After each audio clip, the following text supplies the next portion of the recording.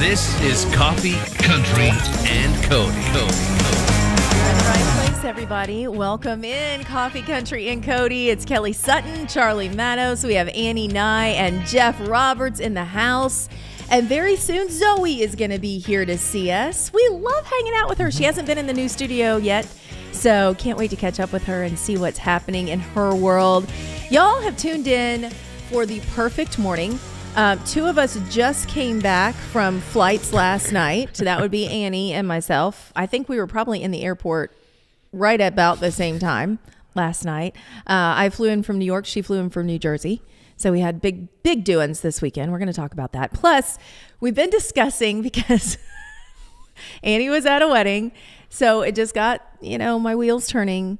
Worst thing you've ever seen happen at a wedding. Either before, during, after, but in that setting, something bad that's happened. So we've been talking about that. And if you have something, you can always join in on social media as well. Worst thing that you've seen happen at a wedding.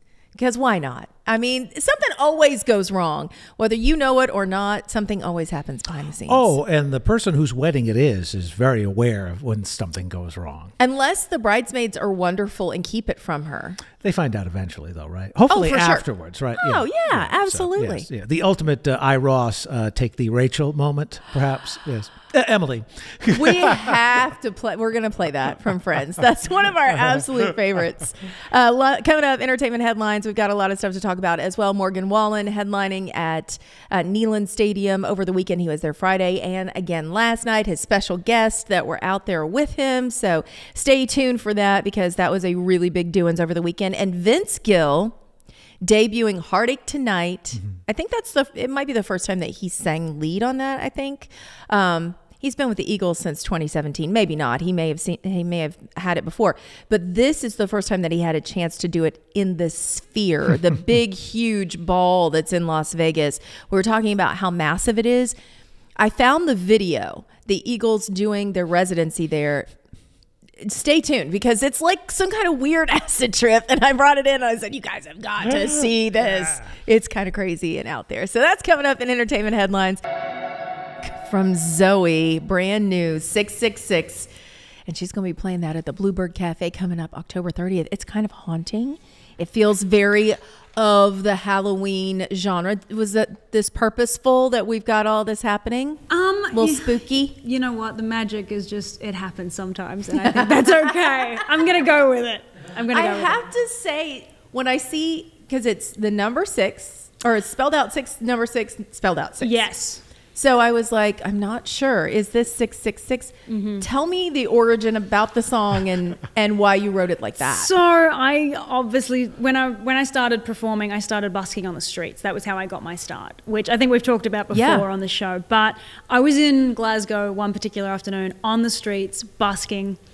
It was super hot. It was the middle of summer. And to get people to stop and stay and pay attention to your set is really tough because people are not there to see you. They're doing something. They're going from place to place. So they're not there for a show. So if you get them to stop, it's incredible and you want to hold on to them. Right. And I remember this one particular afternoon, there was this really good-looking guy and he stopped and he watched my whole show for a couple of hours. Like I was there for a couple of hours and he watched the whole thing. And as I'm sitting there, I think I was playing like maybe Country Roads or something and I'm like, singing away. And as you do when you're singing, you're thinking about other things and like thoughts kind of pop into your mind. And so I'm like, wow, he's got to be about 6 foot. Like that's okay. He's pretty good looking. He's like, maybe, he's like 6-figure and 6-pack. And that just kind of rolled around in my mind for a second. And I'm like, that's not bad. I'm going to pop that in my back pocket and just hang on to that. And so I think it was about 3 or 4 years later when I finally came here to Nashville, I'm in my co-writer session and my co-writers are like, so what do you want to write today? I'm like, well, this is kind of crazy. I have this idea that I never did anything with. And what do you think about it? It's a 6 foot, 6-pack, 6-figure. And they're like, oh my gosh, we're writing that right now. So I was very fortunate to get to write this with Bonnie Diamond and Clay Johnson, who just had a #1 hit with Lana Del Rey and Quavo, which was pretty amazing. Oh, wow. Yeah. Nice. So, yeah, very cool. So I've been really lucky to get to collab with some amazing people since I've been in Nashville. So that's so good. So how do you save things like that for a few years? Do you just trust your memory? Or is it an iPhone memo or a note? Or it's usually my iPhone. Okay, all right. No, I don't even remember what I had for breakfast. Pretty sure I didn't have breakfast, actually. Okay, But no, I don't trust my brain. Not for that kind of By stuff. the way, just take me back a second. Glasgow is one of those places I've always wanted to go to. And you know, I'm a huge soccer fan. And there is no better rivalry in world sports than Celtic and Rangers. And unfortunately, if you pick one side, you don't speak to the other side. I mean, it's that. No, it's cutthroat. It's that hateful of a. But what a vibe in that city, though, Unbelievable. I mean, the crazy things that I've been able to see in that city, sport related alone. I mean, when they leave, they have their own venue where they play football, and when they leave in their tour buses, like there's people throwing stuff at the bus. Like it's violently. They're hardcore, but you know, incredible. But you grew up in Tasmania or Australia? No, Tasmania, Australia. Okay. Yeah. So I grew up down there, about 6 hours from anywhere that looked like a city. Lived by the coast and raced motorbikes for a long time and dove for abalone and crayfish and thought that was going to be my life. And then I had a really, really good motorbike accident, which kind of near death. I got a big scar on the back of my head from it. And I was like, okay. It really brought me into music, and I feel like that was the turning point where I went, this is it for me, and I realized that music was my calling. So. Have you written that song yet? You know, I think the closest I've got to it is probably Whatever It Takes, and that's kind of the song, Whatever It Takes to follow your dream and follow your heart, and that's about the closest I've come to it. I don't know if anyone would really relate to my backstory because it's kind of unique. It's crazy. Well, it's pretty. But at the same time, just having that moment right of like, that wait a realization. minute, this might not be what I want to do. Maybe my next song. You might be a co-writer. Let me know. Now. Give me a call. I'm free.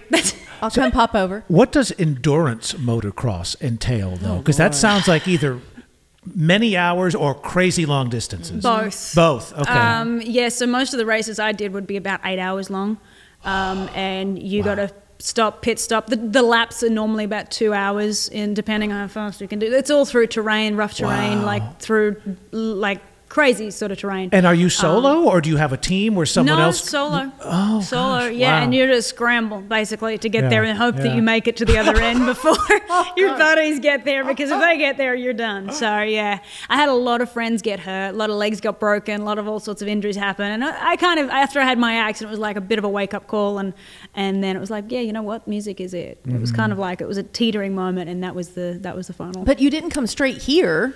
I couldn't get my visa. It took forever to get my visa, and so I ended up going to the UK and building my everything there and building my audience, and then eventually 2.5 years ago I was able to get my visa to come. So here I am. Oh, yeah, I didn't realize it was just 2.5 years ago. I feel like we've known you longer than that. I feel like we have too. I know. I'm gonna just say we have because it just feels like it's been longer. You're one of those old souls. That's love it. you. That's what Likewise. it is. When you got here, how quickly did you fall in with the right people? Because I've heard that from so many people. When they get to Nashville, it can be very intimidating. Everyone wants the same thing. It can feel like it's a very cutthroat town. But when you find the right people that you write with and do life with, that it just becomes very collaborative and more of a community.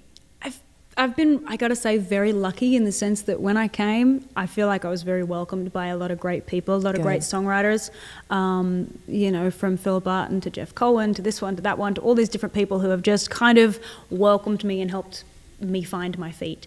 And of course, moving across the world isn't the first time, it's not the first time I've done this. So, you know, going to the UK first and now finally coming here, it's been such a dream to be in Nashville, and I can't fault any of it. It's my little heart, my little 5-year-old soul is just cheering constantly, and I'm so grateful. But yeah, it's been a transition, but I'm lucky that it's been a good one. Have you been back to the UK? I haven't been back to Australia. Okay. I have to sometime make that trip. It's just really a long since you came? Not since I left. Well, it's a commitment. You don't go for the weekend. No, it's not really. It's not an overnight bag. Yeah. But I tell you what, though, the fact that it is such a commitment means that when you come here, you're really here. Because the plan B is not an easy plan B. So you got to stick with the plan A. It's not like you're driving to Chattanooga and you're home in an hour and a half. That's right? true. Right. So true. Yeah. I really got to say I'm very grateful for video calls, because that's kept me very sort of able to stay in contact with family and stuff. That helps bridge the gap. Oh, I love it, Zoe. There are so many people that are hearing that this morning going, yeah, I wish I could just turn that voice down, right? Right. And sometimes you have to physically say to yourself, I can't listen to all of that's happening in my head because I know it's all not true. Yeah.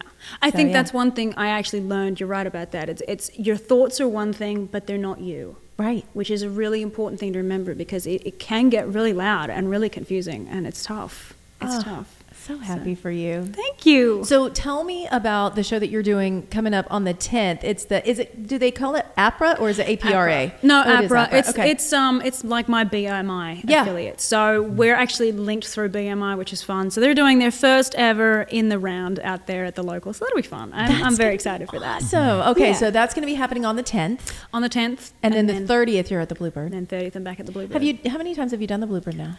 You know what? I've been really lucky. Erica keeps having me back. She's so sweet. I would say it's probably about a dozen times now. And she had me out at the Bluebird on the mountain, which was such a joy. Oh my gosh. I have never been, and every time that I've wanted to go, it has been sold out. For everybody that's listening, Bluebird on the Mountain is at the Dyer Observatory. So it's on the hill where the big, huge telescope is. It's heaven. It's heaven. And I mean, it sells out in minutes. It does. If I get to play it again and she does want to have me back, you guys are coming. You have to come. I'm coming. I want to see that. That's amazing. So it's beautiful. What's the best way for everybody to keep up with you on social media? On social media, so Zoe Music, Zoe Music. I'm pretty much putting everything up on there, and that's kind of where I like to talk with my fans a lot, so I spend a lot of time doing all the social media stuff. So you can find me pretty much everywhere over there. Thanks for coming in. Thank you so much for having me. By the way, one question. Yes. This stage, this is the Ryman, right? That is wood from the Ryman stage, the same wood that is in the circle on the Grand Ole Opry. Wow. Yeah. If this little stage could talk. Right? I'm sure it would say, get off, you're really heavy. No. Loretta Lynn was lighter. No. Does that technically mean that I get to say I played the Opry stage now? You know what? Let's save that for when you get to. I want that to happen for you. That's fair. You're amazing. Thanks for hanging out with us. Thank you for having me. It's always such a Zoe joy. with 2 E's, everybody. So go find her on social media. 666 is the new song. And we played it right here for you on Coffee Country and Cody on WSM. Welcome in, everybody. It's Coffee Country and Cody hanging out with you this morning. Kelly Sutton, Charlie Mattos, Annie Nye, and Jeff Roberts. And we have been talking in our entertainment headlines about things that we've seen happen at weddings that were not great. So Annie and I just flew home from a wedding. She was attending, not in, but attending in the Poconos.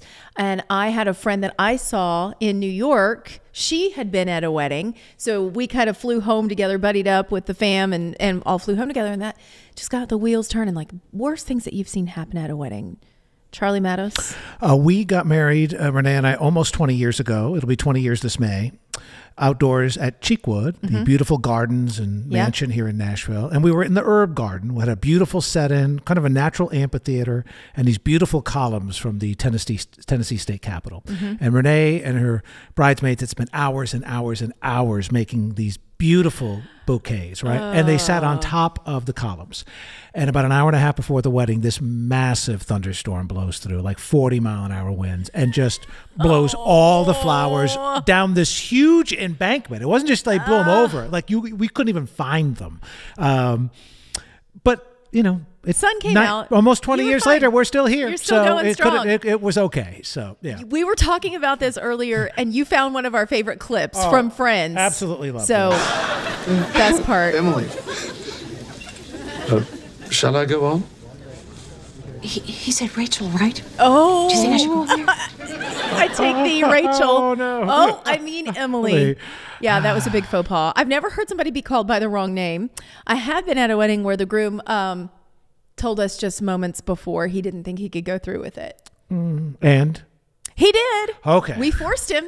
It happened. Well, wait a minute. Are they still together? Yes. Oh, okay. They're good. still together. Okay. Everything is fine. Okay. He just had the worst case of cold feet. And this was a destination wedding. So we had all flown to Jamaica for this wedding. And I mean, just a few hours before, he's like, I don't know, guys. I don't know if I can do this. And he's a prankster anyway. So we were like, ha, ha, ha, very funny. But then when you saw the look on his face and how sweaty he was, I don't think he was kidding. So anyway. Well, it is a panicky moment. It can be. It can be. Yes. He made it down the aisle. If you've got bad stories, join us on social media. You can find me, the Kelly Sutton, on Instagram. We'd love to hear them. Hang tight with us on WSM Radio. We got Mason Ramsey coming in the studio, and we'll see you on TV tomorrow. From WSM Radio, this is Coffee, Country, and Cody. We are sitting in our brand new A-Cup house on the Opry Plaza, and we are so excited to welcome in Mason Ramsey. How you been? I'm doing very good. How are you? I'm doing so good. It's so good to see you. Thank you so much. It's very nice to be here. And you have a new album, too. I did. It just came out on the 20th of this month, and it's pretty cool because it's my first album. So I'm super excited. That feels impossible, Mason. How is this your debut album? We've known you too long for this to be the debut, right? I know. I've had a lot of little moments to lead up to this big moment, but it's definitely been worth the wait. So take us back. First little bout of fame when we got to know you, obviously from a viral video. How old were you then? 11, I believe. I was 11 at the time. Wow. That really puts you into a whole different world. Were you, I can't imagine you were really ready for all of the things that came along with that. Like everybody then knowing who you were and being recognized. How quickly did that happen? Was it overnight? Was it a couple weeks? I don't really remember because whenever it happened, I didn't know about it till a week later. Okay, because you probably weren't even on social media, were you? So, funny story. My grandparents don't have internet at all. We have antenna TV, and we have like phones where you just like manual phones. Real like phones? real old school phones. Bless your grandparents. That's amazing. So when everything else goes down, they'll be the ones that can still communicate. Absolutely. That's amazing. Well, and hopefully radio, right? Yeah. You gotta have a radio. Yes, in the they've house. got it. Right. Yes. So you really just didn't realize how quickly the video of you yodeling caught on, and then it just was like a big, flame. Really after that. It was. I was a kid at the time. I really didn't know what was going on. I was taken by surprise, and I just rode the wave, I guess. As you do. I mean, As it's you a should. different world. Well, here's a question for you. Did you always think that you wanted to do music, even before all of that stuff? Did you obviously could sing, and that's what you were doing. So was that always kind of your career path in the back of your mind? That's what you wanted? I mean, yeah. I had that mindset of always wanting to be a singer ever since I was the age of 3. Wow. I just wanted to be a singer, and obviously my music at the time was influenced by Hank Williams Sr., so Yeah. I would always sing his songs and go everywhere, and my grandparents would help me take me to some places locally and get me set up and stuff so I could sing and just jam. It was really cool. Well, that was one of those blips of fame. Another is being part of arguably one of the biggest songs in the world, little tune called Old Town Road. Yes. And that's an entirely different level of craziness, right? Yes, it is. I got the call to do that, to be on that song. I believe it was 10 o'clock at night, and it was a late call from my management team. I guess Lil Nas X had reached out to them and were like, we want Mason to be on this song. And so I went in with Ernest over at Big Loud, and I wrote, me and him got together and wrote a little line to go in the song, and I recorded it, and it got to be put on the song. And it was a really cool moment for me, because then it led to me getting a moment at the Grammys and being on stage there. It was really cool. Looking at all of this and knowing that all of this has come at you so fast and furious, and for somebody that wasn't grounded and wasn't already really sure of who they are, it could have thrown them completely off course. But then we see you come out, and now you've got your debut album, and you know exactly what your sound is and who you want to be. How long did it take you to figure that out? Because I think it's really unfair when people get thrust into the spotlight when they're young like that, when you're 11, because you're just trying to grow up. And at the same time, everyone else is watching you grow up. It's like you can't just be a kid. You can't figure out what you want. So how did you figure out what your sound was going to be for this first album? Well, it wasn't easy getting to where obviously I'm at.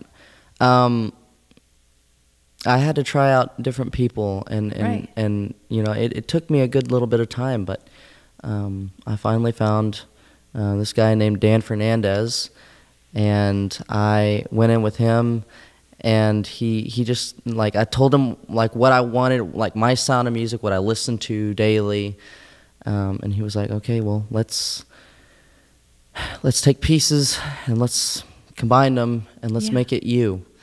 And that's what we did. We just, like, I'm very influenced by Johnny Cash, Ricky Nelson, Roy Orbison, one of my favorites. Obviously Hank Williams. Yeah. Chuck Berry. I mean, the list is never ending. So I've got like almost like 600, almost 700 songs on my Spotify playlist that I listen to. I love that. But it's yeah. What's the most out of the box one? If we actually looked at your playlist, like, wow, I didn't expect Mason to be listening to this. Lil Nas X. Well, okay. No, that's a good question. I don't know. I mean, I'm sure along the way I've added, I think What Does the Fox Say is on there or something like that. Yeah. Yeah, you gotta have one of sadly, those. I have that one on mine too from my little guy at home. I was telling Mason off the air that I got to work that night when he and Billy Ray did Old Town Road on the Opry stage, right? Yeah. Cool and it's one of the few times that my son has been impressed with what I did, because it's like, Daddy, you know the Old Town Road people? I'm like, damn right I do. That's right. I love this. So we're going to play the video for I'll See You in My Dreams, which is the title track. Yes. And I want everybody to know more about the song, and then also tell us a little bit about the video, because we're going to play it all on our streaming services as well. So give me the details. So I wrote I'll See You in My Dreams about this girl that I got to see during the day. And, you know, whenever it was fixing to become nighttime, it was time for her to go back home as well, for me to go back home as well. And I would see her in my dreams. And so it just kind of talks about that. And a lot of the album that I wanted to make clear to everyone, it's very storytelling-like. So you have to pay very close attention to the lyrics. And I did the music video in a cafe or like a diner to match the sound of music. And I got to sign the wall, actually. It's very familiar, very reminiscent of one on Elliston Place. Is it exactly the one on Elliston Place? Because those signs in the background look very familiar. Yes, I believe so. I believe so. The best malt on the planet, Elliston Place Soda Shop. Absolutely. I can't wait to watch Soda it. Shop, yeah. More Coffee, Country, and Cody is on WSM. We're catching up with Mason Ramsey in the studio with us. The debut album is out now, and he's playing the Basement East tomorrow night. Doors open at 7, so you can go out and see him. But he's hanging out with us this morning after he just stepped off a plane from North Carolina. Do you have to, like, sometimes just take a moment and go, where am I exactly in the world? That's every day for me. Well, Charlie just looked up your tour schedule. You've got like 38 shows left until the end of the year. Something like that. Yeah. Well, I have 38 shows altogether. I think Okay. I've just done 4 or Yeah, something. so 34 still to go. Yeah. Before a little break before Christmas. Can you believe that? That's a lot, friend. That's a lot. But you are taking Christmas off at least. I don't know. I think they got me back in the studio. Okay. But It's always something. management, right? I tell you what. Well, there's when you something put else. out that debut album, then there's a lot that goes along with it. It's the album promotion and talking to people. And I just saw CMT posted a video with you. You did some sessions for them in studio. Absolutely. So it's good to be wanted. Yes, it is. You know, the main thing that's been really exciting for me is getting to also to perform this new music and new material for the fans, and like just give them hints and pieces of it live, and putting it out on social media and stuff. It's been really cool. And for those who are vinyl folks, now the whole album is out now, but if you're a vinyl collector, early December, you can pre-order that on your website, and it's a double vinyl, which is really cool too. Yes, it is. Do you collect vinyl? I do. Actually, I have an Elvis Presley, Johnny Cash, a couple of Dean Martin vinyls back at home. My cousin has a bunch of Frank Sinatra and Dean Martin. He's big in that world, which has kind of inspired me to go a little bit into that. But that's a fun world to get in. But those Sun labels, man, when you see those somewhere, you want to grab them. Iconic. Yeah, those are the hard ones to collect. Well, introduce your band this morning. This is my best friend / guitarist, Jonah. Hi, Jonah. And a.k.a. James Burton Jr. That's right. Pretty cool. That's right. Oh, you're going in the Hall of Fame in October. Yeah. Someday. That's it. That's amazing. Well, we got to play I'll See You in My Dreams, which we saw the video for as well that you did at Elliston Place Soda Shop. Beautifully shot. Loved it. Yeah, very dreamy. It kind of fits the mood of the song. It's great. It has that kind of throwback feel to it. Now you're going to do How Do I Know If I'm in Love? So give us more details on this song.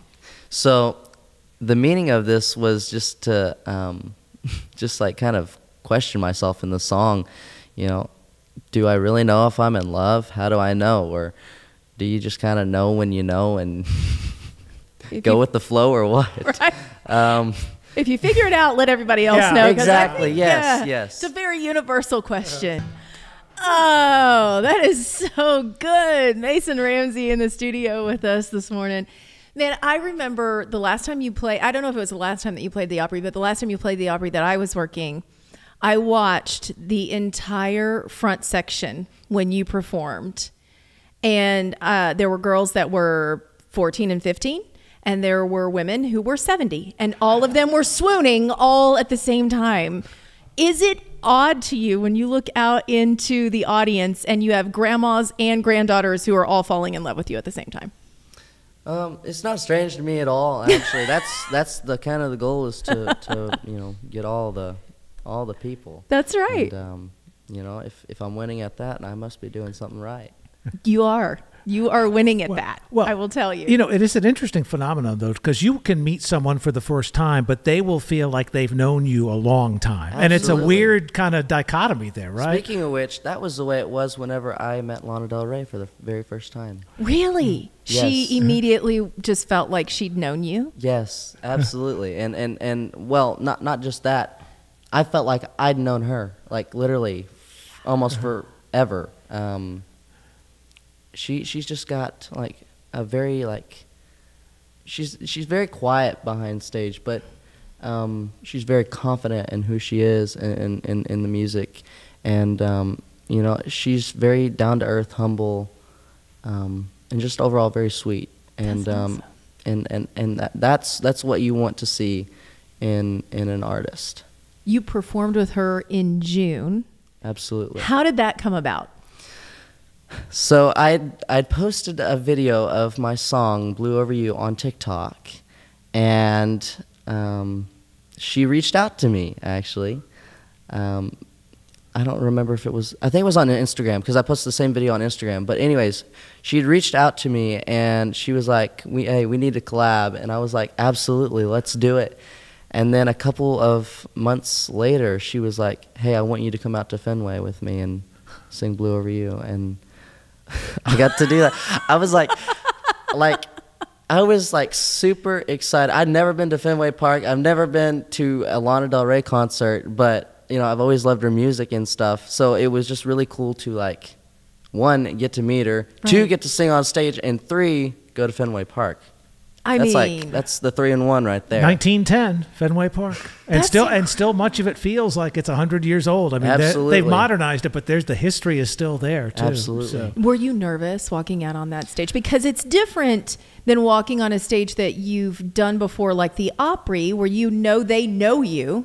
You're walking in front of people that you're like, do they know me? Are they gonna like me? I mean, I would be nervous. Were you nervous? I wouldn't say I was nervous until about the part I started singing. I normally don't get nervous, but it's like I don't know. there'd been a couple of things before, like it started to rain or something, and some things were going on, and she only had so much time, and I was kind of nervous because my pack was messing up. But, I got into the song, and I was like, okay, I got this, and which is funny because whenever I'm under pressure, I sing really well in the studio and on stage. I wouldn't say it's pressure, but it's like nervous excitement, I guess is the proper word for that. Like you're just like super excited, but you're nervous because you're so excited. That's adrenaline. Get that adrenaline going, and then anything is possible. Absolutely. Oh, you're blessed, because the opposite of that is it can paralyze you. But if that's your A game when it comes out there, that's like, whoo, that's your dream of that, right? I mean, if his name wasn't Mason, it'd be Manning. He's just like one of the Manning boys. Put him in, give him the ball. He can go. He knows what it's all about. The pressure just makes it even better. Congrats on the debut album. Thank you so much. It's I appreciate it. so good to see you. We love it when you come to see us at the Opry. Please come back soon. Absolutely. I would love that. I would love that so much. That's amazing. All right, everybody. I'll See You in My Dreams is the name of the album. He's going to be at the Basement East tomorrow night. Doors are at 7. Go see him and stay in touch with him on social media. Mason Ramsey in the studio this morning. More Coffee, Country, and Cody is on WSM. Yeah, we're hanging out this morning. We got a lot of things to talk about. Entertainment headlines. I love when there are lots of little bits that happened over the weekend, and I gather them all up and I bring them right to you so you know all of the entertainment headlines. You walk into work feeling really confident about yourself. Like somebody says, hey, did you know Morgan Wallen? He played in Knoxville. And you're like, yeah, I know. I know all about it. 80,000 plus people on Friday night and on Sunday night. Why? Because Kelly told me on WSM. I feel like that's my gift to everyone, is to give them information so that they really feel informed when they walk in. Yes, and very smart, because they didn't want to mess with Saturday, because the Vols had the big game in Oklahoma. So you go watch the game, come back, see us Sunday. He probably wanted to watch the game. I don't want to sing. I want to watch the game. I guarantee that was probably part of it. Yeah, let's talk about Morgan Wallen to start off. He did have 2 big shows in Knoxville. These were headlining shows, Neyland Stadium.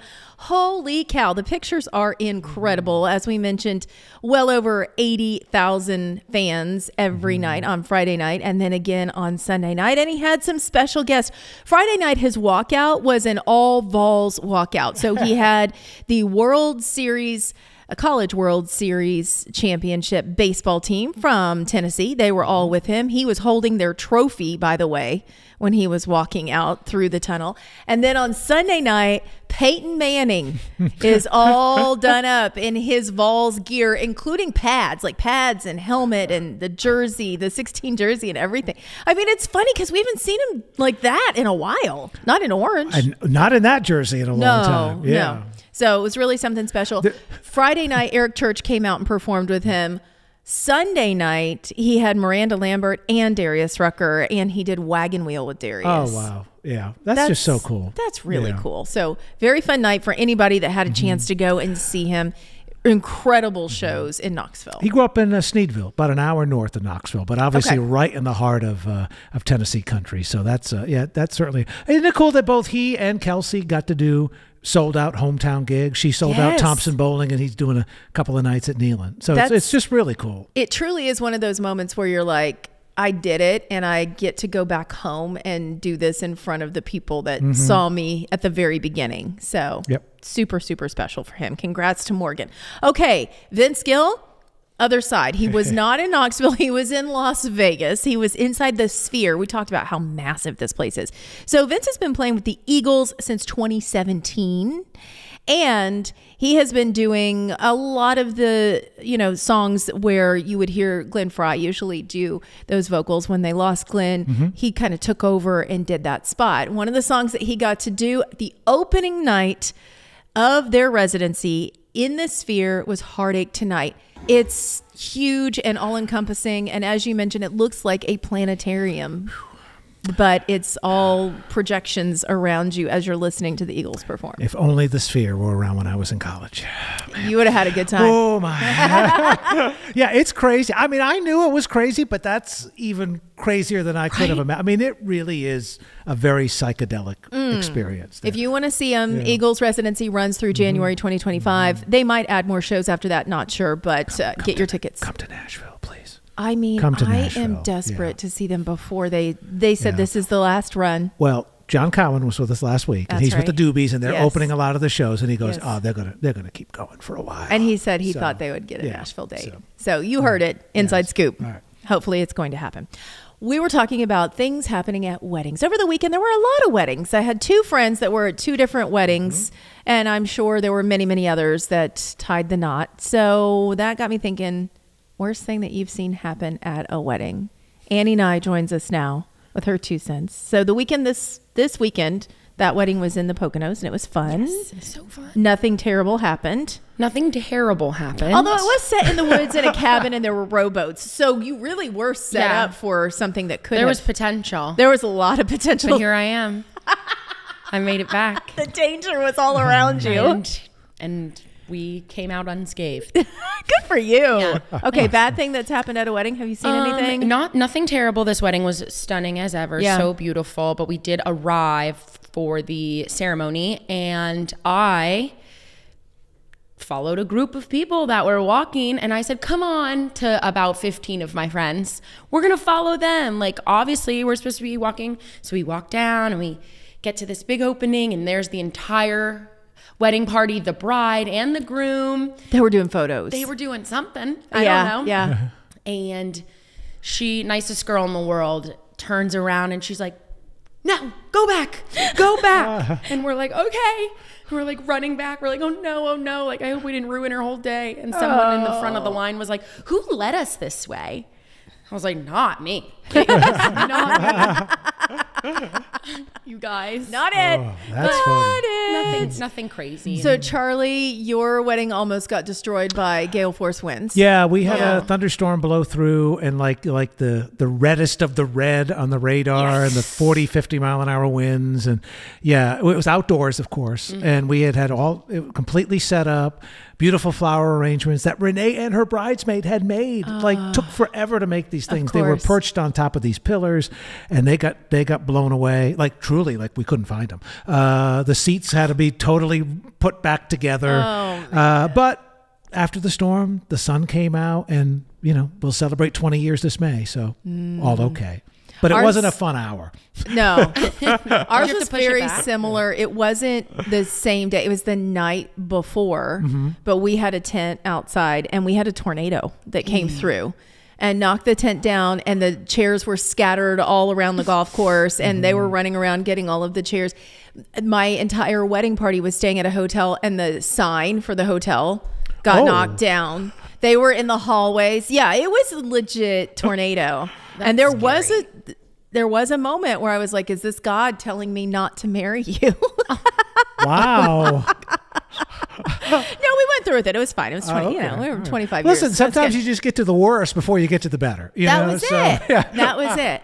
But I think the worst was the groom that didn't really want to walk down the aisle at a destination wedding that I was at. He told us hours before he didn't know if he could go through with it. That's all of us were like, he's kidding, right? And then we would not leave him. We were like, don't let him out of your sight. And we will push him down the aisle. And you're not here. Where are you? Like, Jamaica. Yeah, that's like you don't just go home that day. Right. Yeah. I mean, this could have been the prequel to The Hangover. He could have disappeared, and then we'd never find him. So, no, they're happily married to this day. So it all went well. And can I share with you just a little clip of one of my favorite all-time wedding faux pas? Yes. Here we go. Me, I, Ross.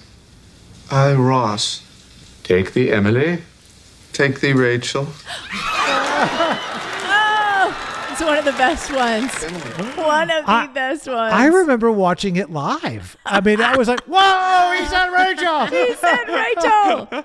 Hopefully nothing like that is ever going to happen at your wedding if you are watching us and you are not married yet. So we will wish you nothing but the best. Thanks for hanging out with us today.